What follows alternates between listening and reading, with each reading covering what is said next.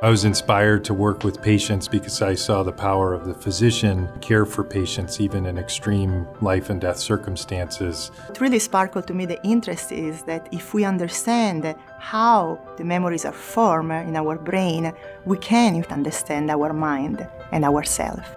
Well, I think the human aspect is that it affects essentially everybody in the society, from citizens to soldiers to kids playing sports. So I think the field of psychiatric disease is a few steps behind, primarily because we simply haven't had the right tools in order to study the brain until now. Our work really depends on collaboration. Collaboration is built into the DNA of this place. It's one of the things that attracted me.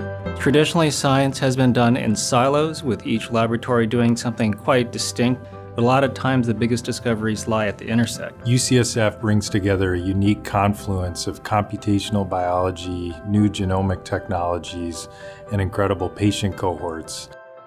We now have experts in many different fields that can come together and together try to solve this greatest mystery of the mind.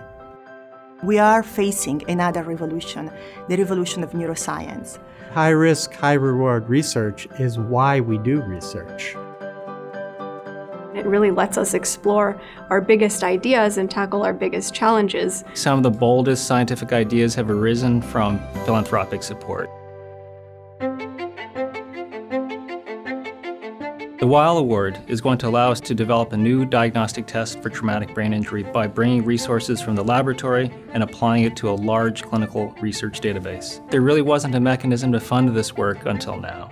We have been able to demonstrate that we can reverse memory deficits. Now, with the Weill Award, we will understand how we are able to make neurons to function again. It'll help us look for molecular biomarkers for diseases like anxiety and obsessive-compulsive disorder. And on the other hand, it'll help us look on a broader scale at the neural circuits in the brain that are controlling these behaviors. Ultimately, our goal is to better understand these circuits in order to tap into them therapeutically. We're developing a new diagnostic test that promises to diagnose patients within 24 to 48 hours who come in with inflammation of the brain.